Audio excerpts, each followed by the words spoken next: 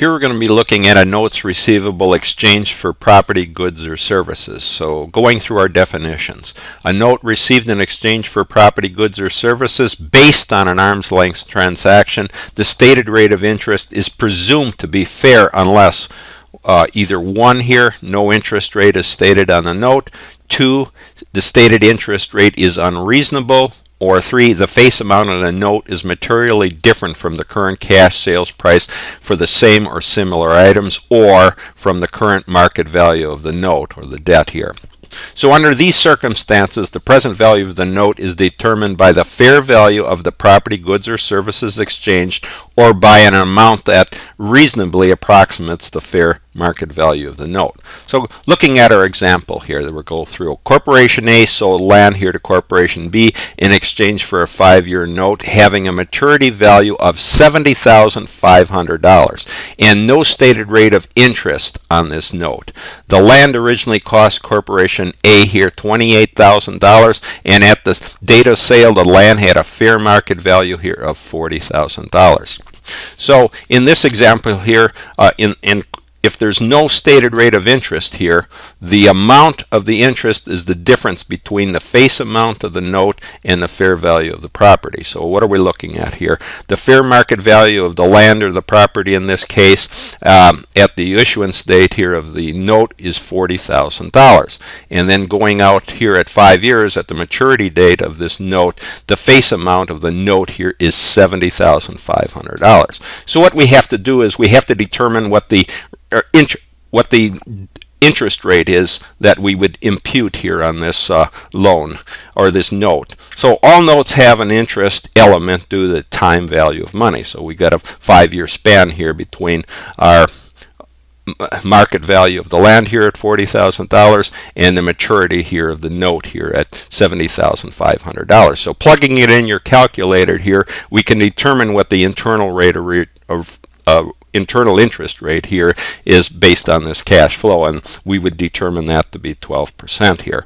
So we have a discount on this notes receivable here. It had a the note's maturity value here is $70,500, and the exchange for the land's fair market value here at the issuance of the note is $40,000. So we have a discount. This note is discounted here for $30,500. Now we can go back here and check our present value here of the principal amount here on this note. So our present value here of this note is $40,000, and that's the fair market value of the land. So just going up here and looking at plugging this into our calculator, determine the present value here of this note at its maturity at $70,500, discounting it back here at the beginning of the period here, discounting the principal amount here back for 5 years at the 12% interest rate, we're going to find out that the present value here is $40,000 here, which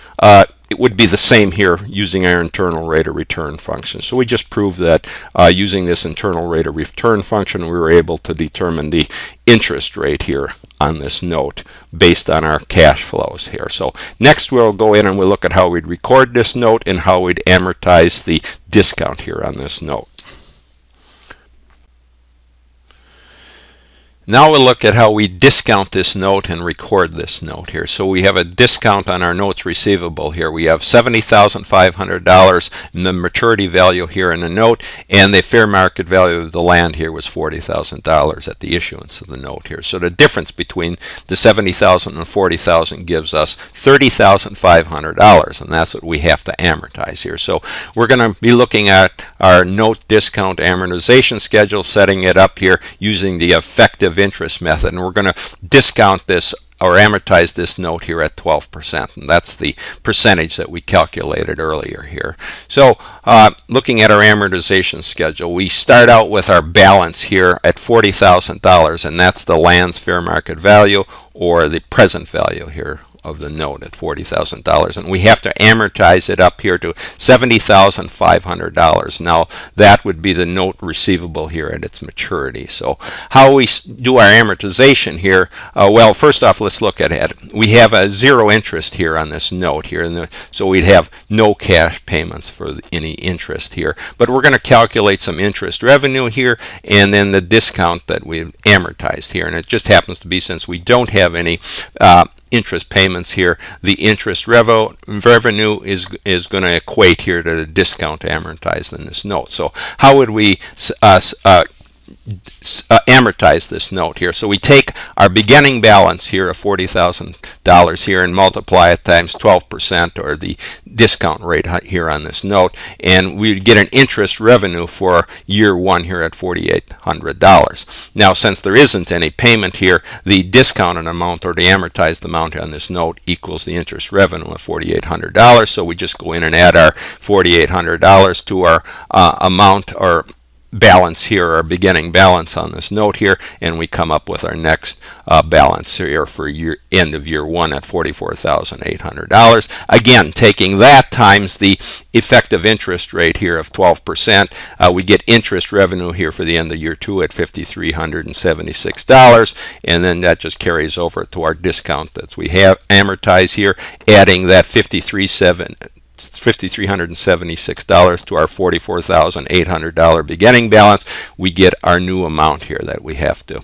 our new beginning balance here for the end of year two here. So, and just continue on multiplying that effective, or that interest rate, or the effective interest rate, times the beginning balance gives us our interest revenue, and just just continue amortizing that up here until you get to $70,500. So after this amortization here, you can see that our interest revenue that we're going to recognize here for this note is $30,500, and that's the same as the amount that we amortized here, $30,500. The difference between the land's fair market value here at $40,000 at the issuance of the note, and then the maturity of the notes receivable here, $70,500. So what we've done here is we amortize the discount, and we're going to have to recognize interest revenue each year using the effective interest method, which we've done here.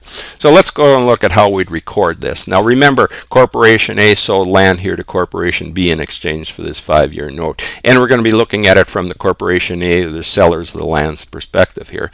So the first thing we'd do here is we'd record a notes receivable on this land exchange here for $70,500. Now that's the notes maturity value here, but because we have this discount here to the notes receivable, and that discount is based on the amount of the yield between the issue date and the maturity date here of this note here. So the discount amount that we had was the $30,500, and this, taking this off our amortization schedule here, we would reduce our discount each year by the amount of our amortization schedule until we get down to $30,500, which accounts for all our discount here to the notes receivable. Now at the same time, we would recognize interest revenue here on the income statement by what we calculated here on our amortization schedule, and that just happens again equate to our discount amount here on the notes receivable, and a total amount here again is $30,500. And one other thing here, for the land here for our notes receivable, we would credit it here, reduce our land account here by $28,000 based on the land's original cost here.